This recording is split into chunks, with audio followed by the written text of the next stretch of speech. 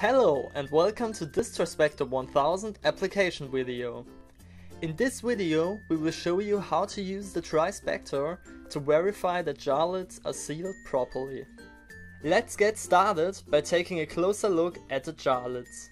In comparison, the properly sealed lid has a lower center due to the vacuum inside.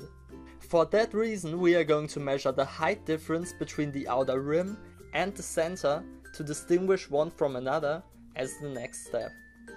Once the TriSpector is connected to SOPAS, you can adapt the field of view, set the correct exposure settings, enable the encoder, and activate the trigger command channel.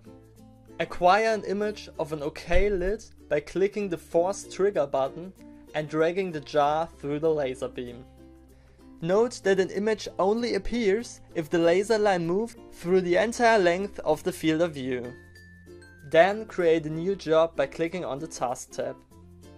Add the Shape Locator tool and modify its region. By doing this, we can find and locate the lid in the field of view.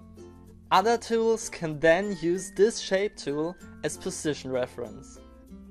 That's why we use the Plane tool as the next step, defining the outer rim plane.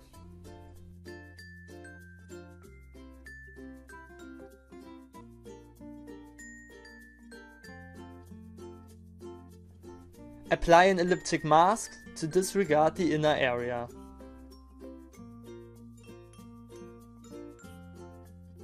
Select another plane detecting the center area.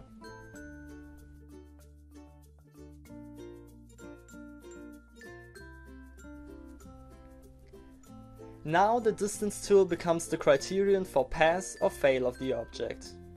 Select both planes as references and set the thresholds to match the application requirements. In case there are various types or sizes of lids, you can add other jobs and configure them accordingly. Test your program on several jars and adjust the thresholds if necessary.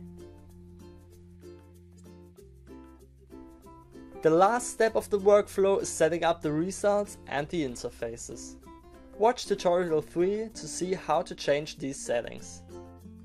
When you're done configuring, save the parameters to the flash memory of the device. Now you have learned how to apply planes and the distance tool to use the TriSpector for lid integrity purposes. This approach also works for other applications in various industries: containers, yogurt and juice packages, detergent bottles, soda bottle caps, and tin can lids. Thank you for watching this video. Check out our other tutorial videos to learn more about the TriSpector1000.